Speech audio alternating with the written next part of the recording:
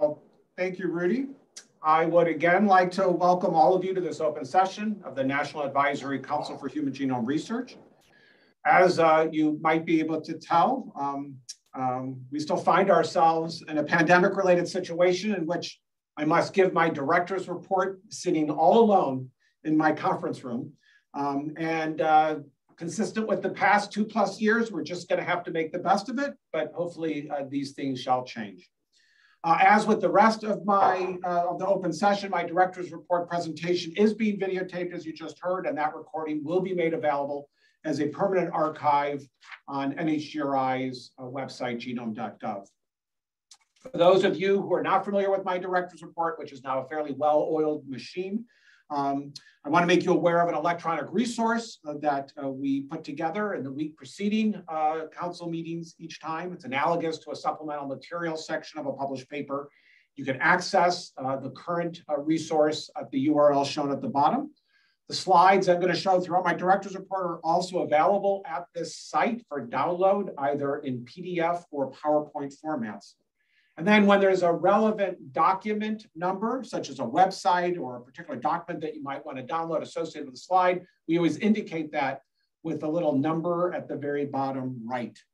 And you can simply access that, view the website, or download the document at this dedicated website. And all these materials and this entire website is also being permanently archived on genome.gov as part of the historic record of this council meeting. Now, there's going to be a number of other presentations, as always, during the open session of this council meeting. My director's report will deliberately try not to have too much redundancy with topics that are going to be otherwise covered. We will have a guest joining us immediately following my director's report, a relatively new institute director, Shannon Zank, who is the director of NIH's National Institute of Nursing Research, will be here to speak about the future of nursing research, innovation, collaboration, and impact. And after that, we'll be joined by another guest, Marie Bernard, who's NIH's Chief Officer for Scientific Workforce Diversity, and she's going to be here to talk about a Chief Officer for Scientific Workforce Diversity update. We then will turn our attention to business for the council to help us with. And so that's going to start first with 2 concept clearances that will be presented by NHGRI Extramural Program Directors. First, Ebony Madden will give a presentation on a concept clearance on diversity genome research centers. And second, Chris Wellington, joined by Ken Wiley, will present a concept clearance on the analysis, visualization, and informatics lab space for Anvil program. And lastly, Judy Cho, who is director of the Charles Bronfman Institute for Personalized Medicine at the Icahn School of Medicine at Mount Sinai, will give a workshop report about future directions in genomics and health equity. So with that as a backdrop for what you can expect for the rest of the open session, let me now turn my attention to the director's report and these 7 major areas that we've organized my slides as a framework for the topics I want to cover. And we're going to first start off with some general NHGRI updates. And I will start with something truly remarkable. Last month, one of NHGRI's founding staff members and current leaders, Betty Graham, who serves as the director of the Institute's Division of Extramural Operations, reached a truly remarkable milestone, 50 years of service in the federal government. Now, Betty has been a member of the NHGRI Extramural Research Program since its inception, being deeply woven into the fabric of all aspects of NHGRI's extramural operations.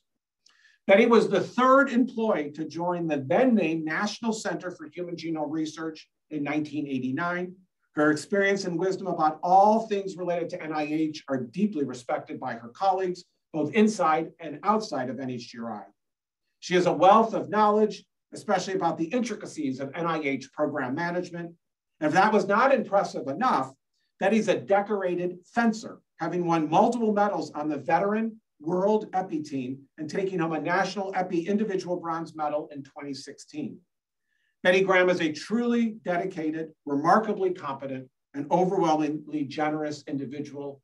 And NHGRI has been fortunate to have her within our ranks, including our leadership ranks for many years, and the federal government has been fortunate to have her as part of the federal workforce for the past 50 years. Oh, by the way, 50 years and counting. So thank you, Betty, for everything that you do. Tina Gatlin, who until this past March was an extramural program director in NHGRI's Division of Genome Sciences, is now a program director in the National Institute of Biomedical Imaging and Bioengineering's Division of Interdisciplinary Training. In her over decade-long career at NHGRI, Tina managed a portfolio of grants focused on training, genome sciences, and proteomics. She also served as one of the working group coordinators for the NIH Common Fund Protein Capture Reagents program. Over the last several years, Tina was the lead training program director for efforts focused on genome sciences. And in that role, she developed and fostered several NHGRI initiatives centered around promoting career opportunities for trainees and advancing a diverse biomedical workforce. We're grateful to Tina for her many contributions to NHGRI and the NIH Common Fund, and we wish her much success as she continues her work in training and career development. In March, Alexander, or Xander Arguello, joined NHGRI as an extramural program director in the Division of Genome Sciences. He oversees an investigator-initiated portfolio in genomic variation, population genetics, and statistical genetics. He is also part of the NHGRI program leadership teams for the Human Genome Reference Program and the Developmental Genotype Tissue Expression, or DGTEX initiative. Xander came to NHGRI from the National Institute of Mental Health, where he was part of the program leadership team for the Psych-ENCODE Consortium and oversaw a portfolio of awards in functional genomics as well as statistical and computational methods development. Now, prior to coming to NIH, Xander was a senior scientific editor at Nature Neuroscience. Now, late last year, NHGRI established the Office of Genomic Data Science, or OGDS, within the NHGRI Office of the Director. More recently, we established the initial staffing for this new office. First, Chris Wellington has joined the office as a computational genomics and data science program director and the new co-lead for the NHGRI Genomic Data Science Analysis, Visualization, and Informatics Lab Space, or ANVIL program. Chris will continue to serve as the point of contact for the Genomic Community Resources U24 funding opportunity announcement, and as a program director for the Genomics Research to Elucidate the Genetics of Rare Diseases, or GRIGOR Consortium. Next, Shurjo Sen also joined the office as a computational genomics and data science program director and serves as a coordinator for the NIH Common Fund Bridge to Artificial Intelligence, or Bridge to AI program. Shurjo focuses on artificial intelligence in genomics, workforce development, diversity, equity, and inclusion activities. He also supports training and outreach for the ANVIL program and is leading the educational hub for enhancing diversity in computational genomics and data science. Asaya Yu Lin is now serving as the NIH Data and Technology Advancement, or DATA, Scholar in the office. In this role, she supports the NIH Cloud Platform Interoperability Effort, or NCPI, and focuses on development, implementation, and adoption of ontologies, data models, and standards. And lastly, Elena Ganin serves as the policy advisor for the data science and sharing within the office. And in this role, Elena leads NHGRI's scientific data sharing policy development, oversight, and implementation. And she also works with NIH staff, extramural grantees, and international partners on data sharing and privacy policy issues. And keep in mind that all these individuals in this office are under the leadership of the head of the office, the director of the office, Valentina Di Francesco. Moving on, the NHGRI Training, Diversity, and Health Equity, or TIDE office, another one of the relatively new offices within the NHGRI Office of the Director, hosted a virtual workshop last month entitled Future Directions in Genomics and Health Equity Research. The workshop's goal was to identify research gaps and opportunities that could help address health disparities and improve health equity in genomics. And over 300 participants attended the workshop, which included a series of presentations and panels and breakout groups on topics such as moving from health disparities to health equity in genomics, current research in genomics and health equity, and structural factors needed to support genomics and health equity research. And the workshop report and video recording is available on NHGRI's website, genome.gov. And also you'll hear more details about this workshop from Judy Cho later in this open session of today's council meeting.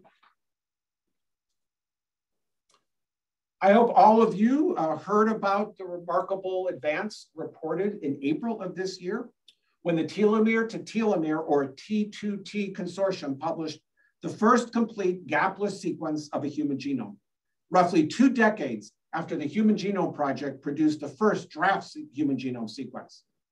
This remarkable scientific achievement reflected a joint effort that involved the leadership of investigators supported by both NHGRI's Extramural Research Program and our Intramural Research Program.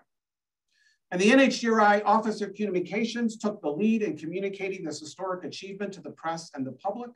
And the announcement was a culmination of nearly a year of planning between NHGRI communication staff and dozens of T2T Consortium researchers, university and institutional communications offices, and members of the press and public.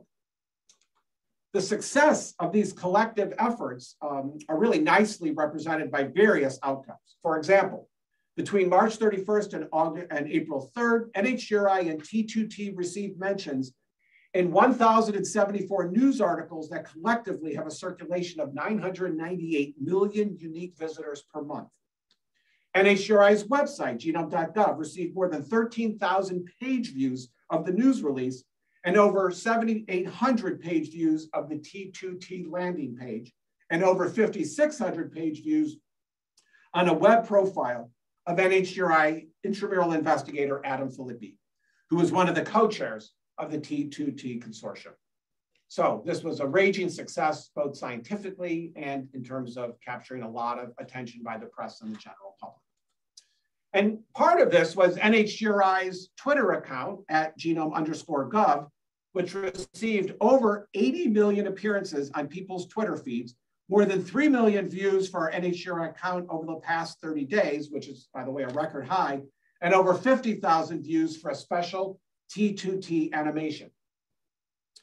In addition, I wrote a commentary that was published in Scientific American about completing the human genome sequence again, which was featured on the Scientific American homepage and received a shout out from Scientific American editor-in-chief Laura Helmuth as a, quote, fascinating and fun, what does it all means piece on today's big T2T announcement, end of quote. So moving on to some general NIH updates. First, this guy, Boomerang Francis.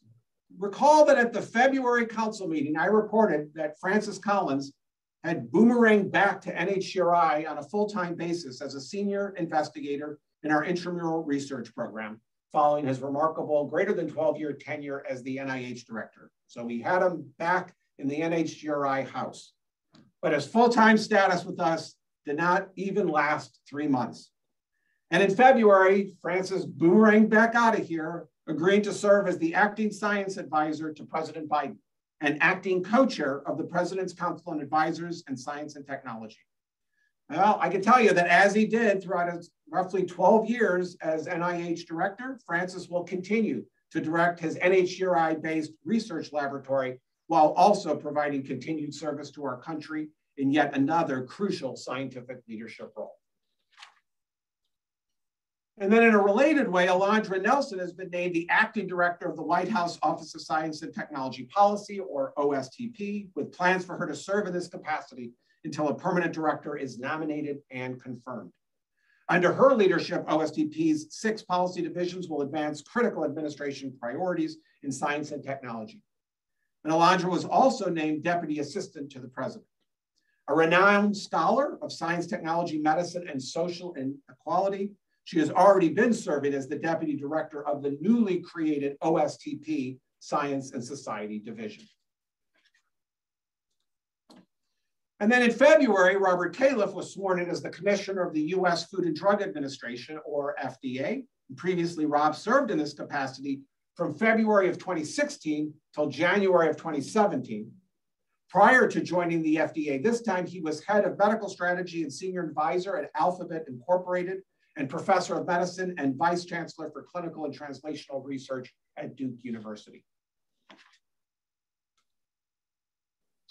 Then in April, Norman, or as he's referred to as Ned Sharpless, stepped down as the 15th director of the National Cancer Institute, or NCI, a position he had held since 2017.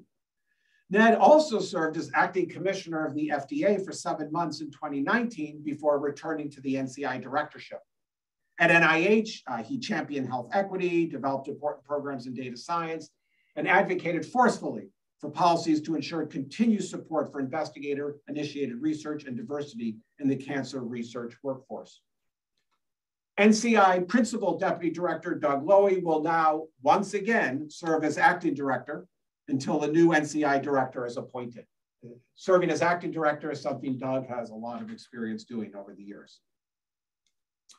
And actually in news of today, and I actually just saw the press release or press announcement come into my inbox, today, Julie Gerberding assumes the position of Chief Executive Officer of the Foundation for NIH, or FNIH.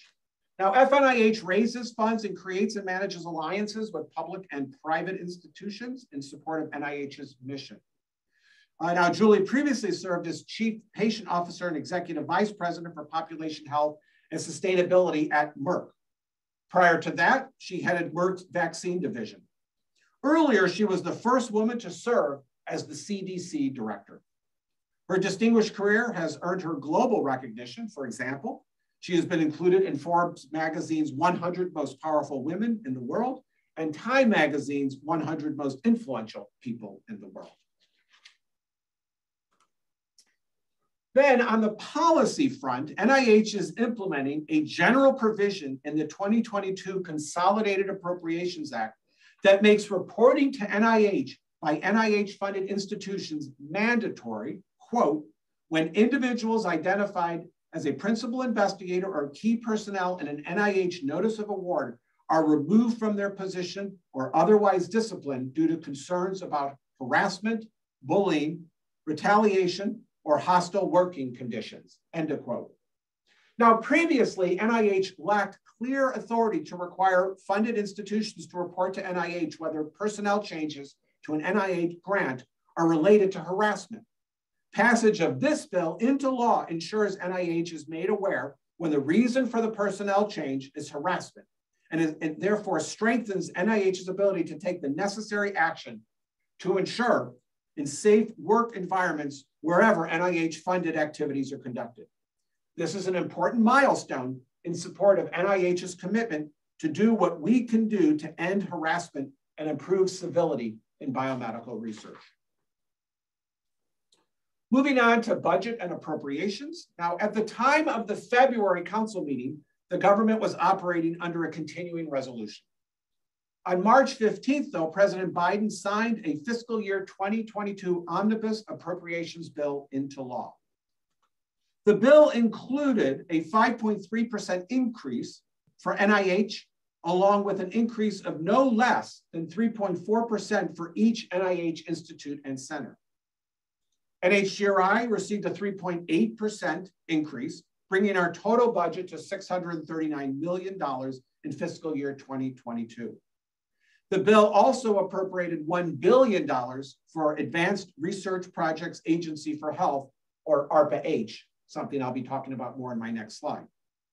Now, President Biden's fiscal year 2023 budget request was unveiled on March 28th, reflecting the White House's priorities and serving as an opening gambit for the appropriations process for next fiscal year. The budget does not have granularity at the level of individual NIH institutes and centers, but does propose a top-line budget of $49 billion for NIH. Now, while this would reflect a nearly 9% increase for NIH overall, such an increase would include additional funding for ARPA-H. Now, news outlets report that House and Senate appropriators are meeting to begin discussions on the fiscal year 2023 budget limit. So stay tuned for more information in the months ahead. Now, very much related to the fiscal year 2022 budget is the recently authorized Advanced Research Projects Agency for Health, or ARPA-H, which aims to conduct, high-impact biomedical and health research with a mission, quote, to benefit the health of all Americans by catalyzing health breakthroughs that cannot readily be accomplished through traditional research or commercial activity, end of quote. Now, last summer, the Office of Science and Technology Policy, or OSTP, and the NIH published a commentary in Science outlining a vision for ARPA-H. They also held information sessions and numerous meetings with different organizations and convened a total of 16 listening sessions to get community feedback, including from patient advocacy groups, industry, and scientific professional organizations. Now, as I mentioned in the last slide, the fiscal year 22 omnibus provided $1 billion that will be available for 3 years to launch ARPA-H. And I can tell you that the ARPA-H director will be appointed by the president. And that was information that came out in March. And then most recently in April, the decision was made to transfer ARPA-H to NIH and to have its director reporting to the HHS secretary. And finally, as I just mentioned, the president requested $5 billion in his fiscal year 2023 budget to continue building ARPA-H. So lots happening, lots more to come with ARPA-H, and this is the latest that we know. So with that, I will now move on to some general genomics updates. In March, Arthur Riggs, medical researchers whose experiments with recombinant DNA led to the development of synthetic insulin, passed away. He was 82 years old. His research across the field of medical science has profoundly improved the health and treatment of millions of individuals with diabetes and cancer, and helped to launch the genetic engineering revolution of the biotechnology industry. The International Common Disease Alliance, or ICDA, is a scientific consortium that aims to define barriers to progress in tackling the maps to mechanisms to medicines challenge, identify opportunities for new projects, and facilitate international collaborations. In March, the ISDA held its second virtual scientific plenary meeting, which consisted of presentations and discussions focused on current challenges and successes in advancing genetic maps, international genomics resources, analytical methods, and cellular models for maps to mechanisms to medicine. The new ICDA Executive Committee was announced as part of the plenary meeting, which now consists of the individuals shown here. And as one of their first activities, the Executive Committee hosted a series of virtual community town halls in April. And I can tell you that the video recordings of the plenary meeting and the community town halls can be found on the ICDA YouTube channel. The Global Biodata Coalition, or JBC, the GBC, was established as a coalition of life sciences and biomedical research funders that aims to optimize the funding and management of biodata resources worldwide. Now, the GBC has 2 priority aims. First, to better coordinate and share approaches for efficient management and growth of the biodata infrastructure. And 2, to stabilize and ensure sustainable financial support for the global biodata infrastructure. And as an important step in its maturation, last month, GBC appointed Guy Cochran as its founding executive director. Now, Guy has over 2 decades of experience working with and leading biodata resources and is an authority on large-scale international genome sequence data sharing. The US National Academies of Sciences recently announced their newly elected members. Of particular interest to NHGRI and the genomics community are the individuals listed here. Note 2 former members of this advisory council among this group, Mark Johnston and Jay Shinduri. And in addition, NHGRI is particularly proud to see Julie Segre on this list. As many of you know, Julie is a senior investigator and branch chief within the Institute's Intramural research program. So congratulations to all of those individuals. And with that, I will now move on to some summaries about the NHGRI Extramural research program. The Centers for Excellence in Genomic Science, or CEGS program, supports the interdisciplinary research teams for developing highly innovative approaches in genomics research. And NHGRI recently made 3 awards at institutions that had not previously been part of the CEGS program, all using the designated Emerging CEGS, or eCEGS, funds. These awards went to the Center for Live Cell Genomics at University of California, Santa Cruz, the Center for Admixture Science and Technology at the University of California, San Diego, and the Center for Genomic Information Encoded by RNA Nucleotide Modification at Weill Medical College at Cornell University. And this past March, NHGRI reissued the funding opportunity announcement for the SEGS program for an additional 3 years. The next due date is June 22nd of 2022. The Clinical Sequencing Evidence Generating Research, or CSER program, aims to generate evidence related to the clinical utility of genome sequencing with a major emphasis on participant diversity and engagement. In November 2021, CSER investigators from the Hudson Alpha South Seek clinical site published a paper about the utility of genome sequencing as a first-line diagnostic test for critically ill infants. While genome sequencing is becoming less common as a diagnostic tool for pediatric patients, it is less often used for the medical management of infants. Now, the South Seek study focused on evaluating the utility of genome sequencing in one of the largest cohorts of infants in neonatal intensive care units, which included 74% racial ethnic minority or rural participants. The investigators described the results for 367 infants tested by genome sequencing. Of these, 30% received a genetic diagnosis. Additionally, 7% of the detected genomic variants were not detected by other genetic tests. And this study extends previous work by recruiting participants from ethnically and racially diverse backgrounds, as well as rural, medically underserved areas. The Clinical Genome Resource, or ClinGen, evaluates and disseminates the clinical relevance of genes and genomic variants for use in precision medicine and research. ClinGen is committed to promoting justice, equity, diversity, and inclusion in all aspects of its ecosystem, from the tools it generates to the workforce it develops. To emphasize its commitment to these values, the ClinGen Ancestry and Diversity Working Group, with input from ClinGen Steering Committee and other members of the ClinGen Consortium, led the development of a Justice, Equity, Diversity, and Inclusion Action Plan. This plan provides a roadmap of measurable and actionable goals for ClinGen to pursue in 3 key domains. First, contribute data, tools, and resources to the genomic knowledge base that will enhance equity in patient care across global populations. Second, develop recommendations for use of population descriptors in genetics and genomics. And third, foster diversity, equity, and inclusion in the ClinGen workforce. ClinGen also assembled a Justice, Equity, Diversity, and Inclusion Advisory Board to review the content of the generated plan, to identify gaps, and to provide advice as ClinGen embarks on implementing these goals. And as such, the plan is undergoing review and may be refined in the future. And the plan and advisory board roster can be viewed on the ClinGen website.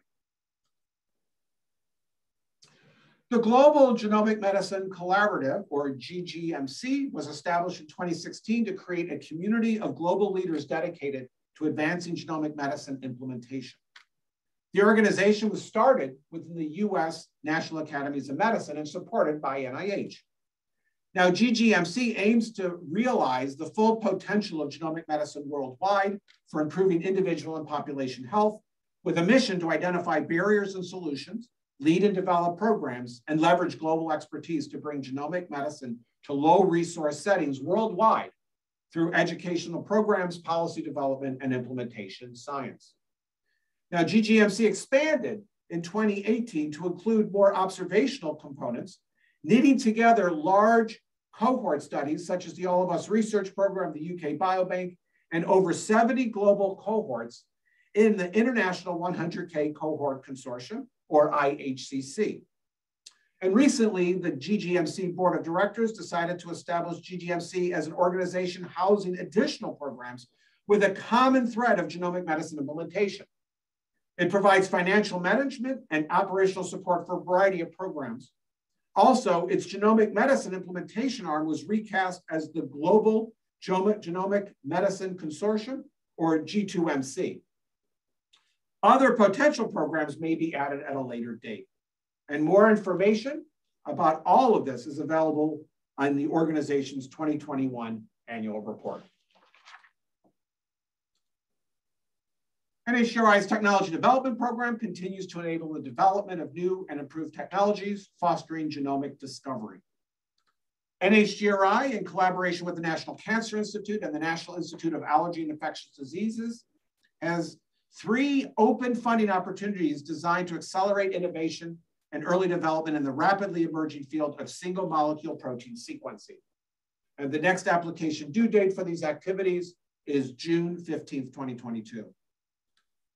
NHGRI also supports technology development more broadly through parent funding announcements and through targeted announcements, such as the Advancing Genomic Technology Development Notice of Special Interest, or NOCI. And this genomic technology NOCI uses the standard receipt dates. The recently funded Technology Development Coordinating Center, or TDCC, at the Jackson Laboratory has organized 2 virtual outreach events. On March 23rd, NHGRI and the TDCC are hosting a technology area forum entitled Understanding Cells in Context, Spatial Transcriptomics. The event will highlight the strengths and limitations of current DNA sequencing and imaging-based methods that are used in spatial gene expression profiling. And then on July 7th, the TDCC will be hosting a virtual symposium on understanding recent advances in genome technology development.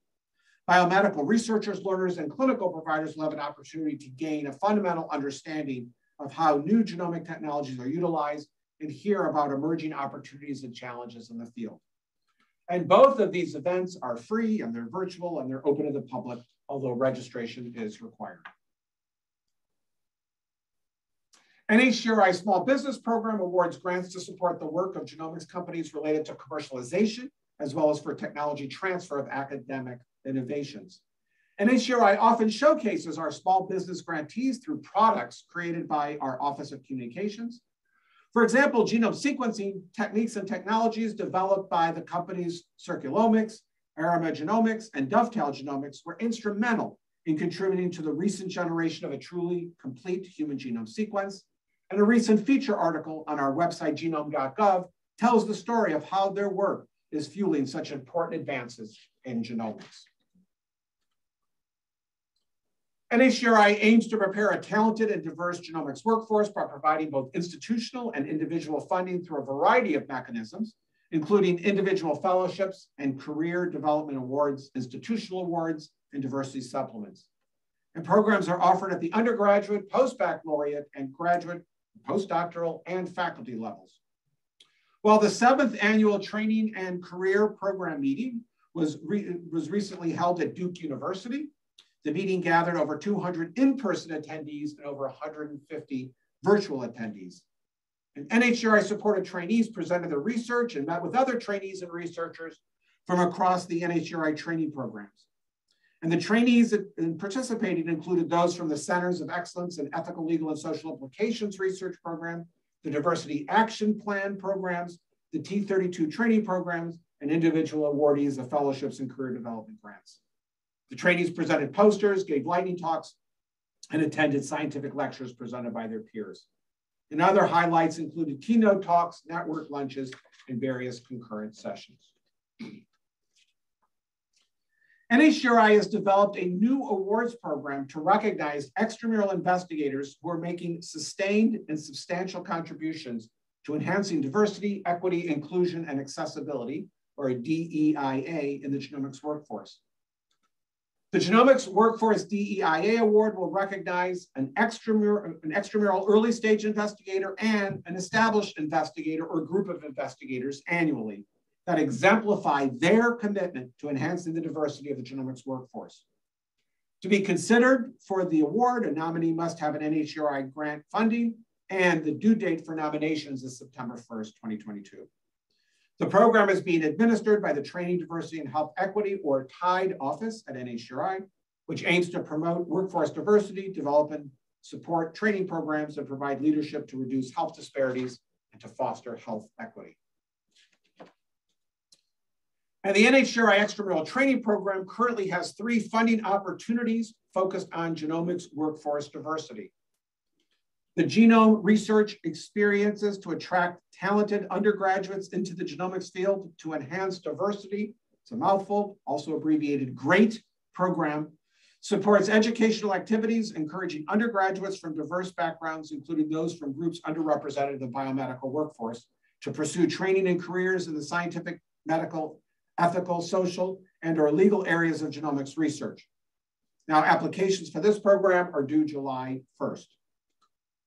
The Faculty Institutional Recruitment for Sustainable Transformation, or FIRST program, is an NIH Common Fund initiative, and it is accepting applications to facilitate institutions in building a self-reinforcing community of scientists through the recruitment of a critical mass of early career faculty with a demonstrated commitment to inclusive excellence. Applications for this program are due July 12th. And the NIH Science Education Partnership Award, or SEPA program, supports pre-kindergarten to grade 12 and informal science education activities that enhance the diversity of the biomedical, behavioral, and clinical research workforce, and that foster a better understanding of NIH-funded behavioral, biomedical, and clinical research and its public health implications. And applications for this program are due July 13th. And with that, I will move on to the NIH Common Fund and other trans-NIH efforts, starting with the H3 Africa program. And remember that the central goal of NIH Common Fund's Human Heredity and Health in Africa, or H3 Africa program, is to develop a sustainable and collaborative African genomics research enterprise. Now in its 10th and final year, H3 Africa has published over 600 papers with many additional manuscripts in the works. Recent papers highlighted on this slide reveal a previously undescribed gut microbiome taxa, describe methylation patterns in adults who were in utero during the Rwanda genocide, and propose guidelines for feedback of individual genomic findings in African research settings. In addition to publications, H3 Africa investigators have played major roles in the update of consortium recommendations into policies for genomics research in African countries. As one example, groups funded as part of the H3 Africa Ethical, Legal, and Social Implications research projects have collaborated with their local governments and contributed to national guidelines on human genomics research and community engagement in both Uganda and Botswana. And the final consortium meeting will occur at the end of this month in Nigeria, and investigators and fellows will highlight the impact of H3 Africa on their careers, on research infrastructure in Africa, and on advances in genomics research. The Undiagnosed Diseases Network, or UDN, is an NIH Common Fund program that aims to improve the level of diagnosis for rare and undiagnosed conditions through a team-based approach. UDN investigators from Baylor Model Organism Screening Center published an article describing Model Matcher, an online investigator matchmaking tool designed to encourage cross-disciplinary collaboration in rare disease research. As of January 2022, users have access to a database containing 5,383 model organism genes that correspond to over 6,000 human genes. The same UDN Baylor investigators contributed to an article describing a novel neurodevelopmental phenotype associated with a mutation in the neuron navigator 2, or NAV2 gene. While mouse studies show NAV2 protein is critical in the development of the central nervous system, particularly the cerebellum, little was known about the role of the NAV2 protein in humans. And by screening exome sequence data from individuals affected with sporadic cerebellar dysplasia, investigators identified the first human with biallelic loss of function variants in NAV2. And through animal model analyses, investigators were able to identify a potentially conserved role for NAV2 protein in central nervous system development across multiple species.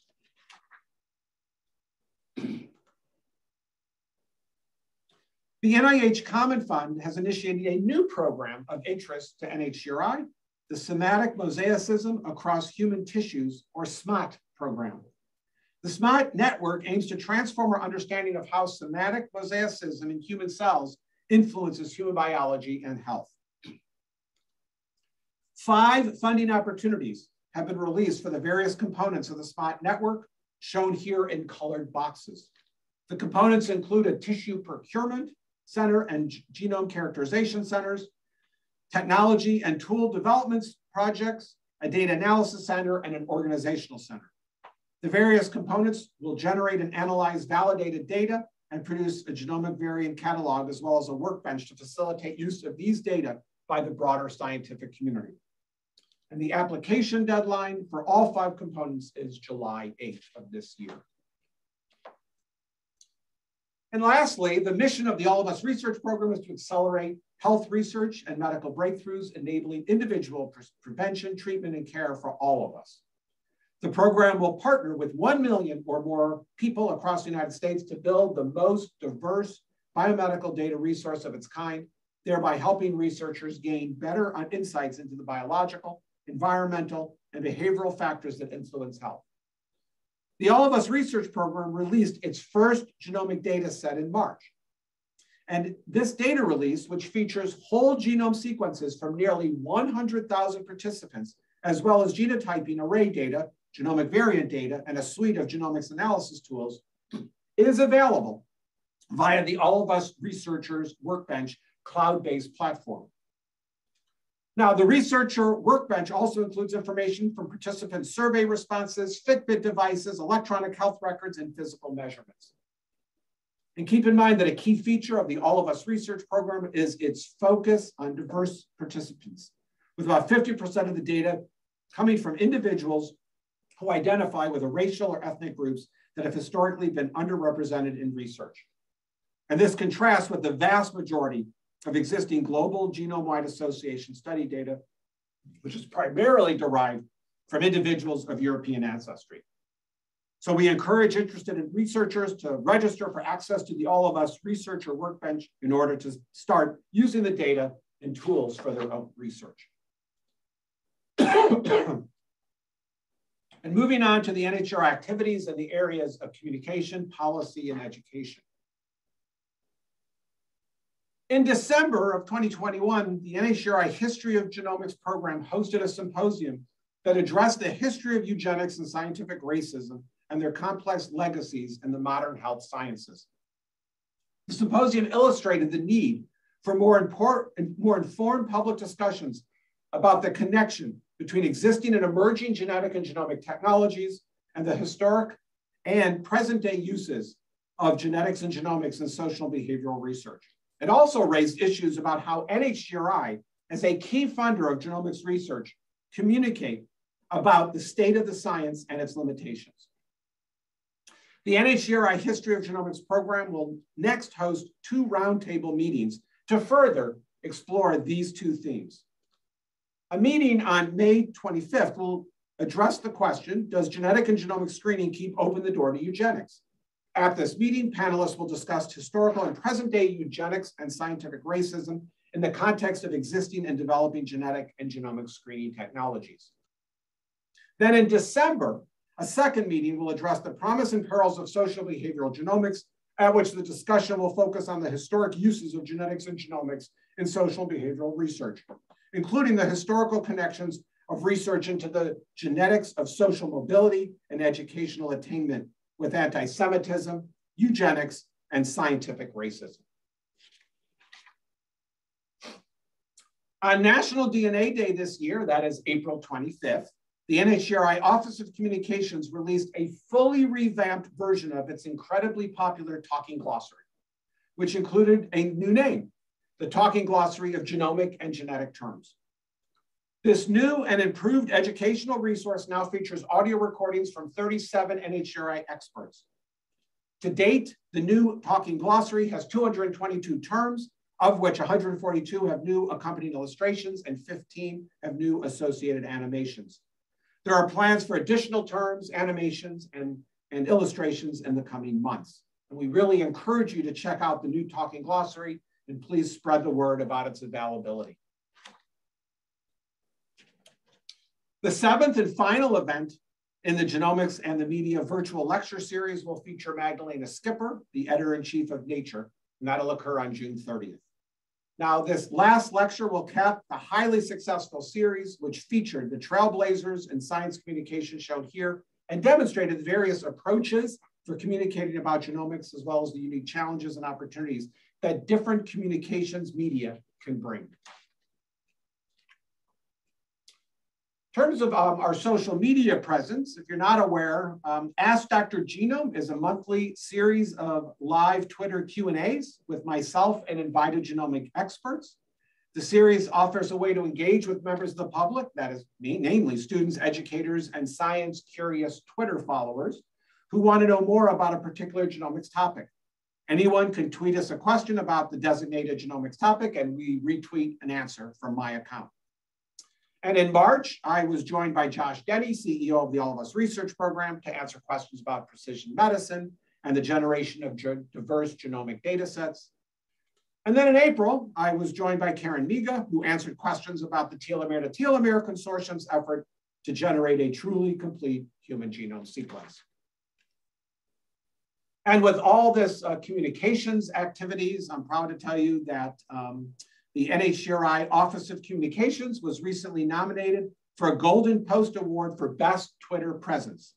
The Golden Post Awards recognize outstanding use of social media by government agencies in the United States. And out of more than 400 entries, NHGRI was named one of the top 5 finalists. In addition, the NHGRI Office of Communication was also nominated for a Shorty Award, which honors the best of social media and digital, specifically for its work on the history of eugenics and scientific racism symposium in December. So congratulations to the Office of Communications.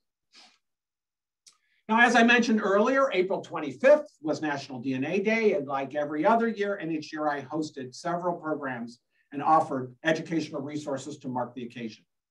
This year, DNA Day was celebrated virtually throughout the month of April. And NHGRI hosted 2 H3 Africa DNA Day presentations featuring the H3 Africa researchers shown here. And then on April 25th, NHGRI hosted Carter Clinton, who's a postdoctoral scholar in the departments of anthropology and biology at Pennsylvania State University, for the Louise M. Slaughter National DNA Day Lecture. And Carter shared his research investigating New York African burial ground population soil samples to better understand health disparities in living African Americans and discuss the urgency for diversity in genomic databases. And the Inter-Society Coordinating Committee for Practitioner Education in Genomics, or ISCC-PEG, focuses on integrating genomic literacy into clinical practice. The group does this by making presentations at professional meetings, creating pharmacogenomic continuing education modules, and publishing a direct-to-consumer genetic testing FAQ resource. Now, the ISCC-PEG also sponsors scholars who work directly with ISCC-PEG mentors on projects. And so recently, a scholar created a Gene Test 101 app to assist non-genetics healthcare providers navigate the genetic testing process. And the ISCC-PEG's 11th annual meeting was held in February and featured keynote presentation by NHGRI Acting Deputy Director Vince Bonham. The meeting also included reports from 2 new project groups, a nursing genomics group and an LGBTQI+ issues in genomics group. And last but not least, I have a few updates about NHGRI's Intramural program. Starting with Bill Gall, one of the NHGRI Intramural investigators who received the EURODIS, or Rare Diseases Europe, Lifetime Achievement Award. This award recognizes Bill's lifelong dedication to addressing the needs of people living with rare and undiagnosed diseases. It also honors him for the creation of the Undiagnosed Diseases Program within NIH. So congratulations to Bill. And then NHGRI Intramural investigator Neil Hanchard has been elected to the American Society for Clinical Investigation. So congratulations to Neil. And then Diana Bianchi, who is both an NHGRI intramural investigator, but is also, as you know, director of the National Institute of Child Health and Human Development, is a finalist for the Samuel J. Hyman Service to America Medals, also known as the SAMMYs. She is a COVID-19 response finalist for initiating critical research to understand the medical implications of the COVID-19 virus on underserved populations. So congratulations to Diana. And one thing I wanted to announce at this open session of an advisory council meeting is something related to a blue ribbon panel review that will now take place for our intramural research program. Now, each NIH Institute and Center's Intramural Research Program, or IRP, is required to undergo a blue ribbon panel review roughly every 10 years. These reviews aim to provide very high-level feedback and general input about the current state and future opportunities of the various NIH's intramural research programs, which complements the more detailed investigator-by-investigator reviews that take place every 4 years by the Institute or Center's Board of Scientific Counselors. Now, NHGRI has conducted 2 blue ribbon panel reviews of our intramural research program to date. The most recent one was held in 2011 and 2012 when Dan Kastner took the helm as scientific director. Well, with the recent appointment of Charles Rotimi as the new NHGRI scientific director, it seemed an appropriate time to have a blue ribbon panel review of the NHGRI IRP again. And so as such, I have assembled the following panel of 8 external experts and put them under the leadership of 2 outstanding co-chairs who are members of this advisory council, Gal Jarvik and Lynn Jordy. And this panel will conduct their review from essentially now, May 2022, until a year from now, May of 2023. And you can expect that the co-chairs will present their final report from this blue ribbon panel review at the May 2023 meeting of this advisory council. I and the broader NHGRI leadership look forward to the feedback and advice from the panel about our intramural research program, which currently has an annual budget in the neighborhood of about $125 million. And we're particularly excited to hear their thoughts about the coming decade for our intramural research program. And before I end my director's report, I want to again remind you about a user-friendly one-stop shop for staying connected with me and NHGRI. And by visiting this webpage through this convenient URL, and then scrolling down, you get this menu of 9 major resources associated with the Institute. This includes links to genome.gov website, the Genomics Landscape monthly newsletter, and my Twitter feed. There's also convenient links to the 2020 NHGRI Strategic Vision, the NHGRI brochure, as I mentioned, our new talking glossary of genomic and genetic terms, our Building a Diverse Genomics Workforce Action Agenda, the Genome TV channel of YouTube, and the NHGRI History Program set of oral histories. And if those sites aren't what you're looking for, all you got to do is scroll a little bit further down and you will find a short list of some recommended videos of mine. And if you keep going down even further, a list of some of my recent podcasts and op-eds. And I hope people find this one-stop shop helpful when trying to stay connected with me and NHGRI. Finally, a personal thanks to my many NHGRI staff members who contributed to the slides and associated materials that I just reviewed. And as always, a group effort to pull this off. Huge amount of information I just conveyed. And that also included the efforts of our office communication staff for creating the electronic resource associated with my director's report. And of course, a special thanks to my ringleader for helping me for over a decade now do this, Chris Rutterstrand. We usually show a picture of Chris at this point, but Chris declined providing a photo of this time, but rather offered up this photo of, which is now, it's right out here, the entrance to my director's suite, where a masked cardboard version of myself has been standing by for the last few weeks as we are welcoming staff back to the physical workspace. So with that, I will stop and bring my director's report to a close, and I am happy to take any questions if any council members have questions.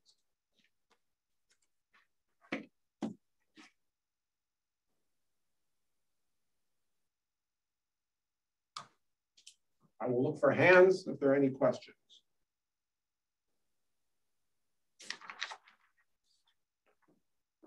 All right, thank you very much, Eric, for that report.